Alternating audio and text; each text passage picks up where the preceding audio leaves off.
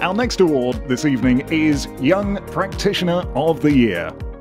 And the finalists are Andrew Bishop, Shoesmiths; Alex Chung, Withers; Tanya Lloyd, Bolt Burden Solicitors; Maryam Oghanna, Herbert Smith Freehills; and Emma Taylor, Collars Krill.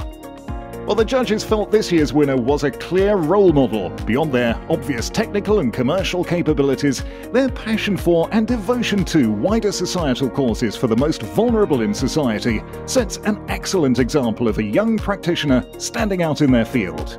And the winner is Maryam Oghanna, Herbert Smith Freehills.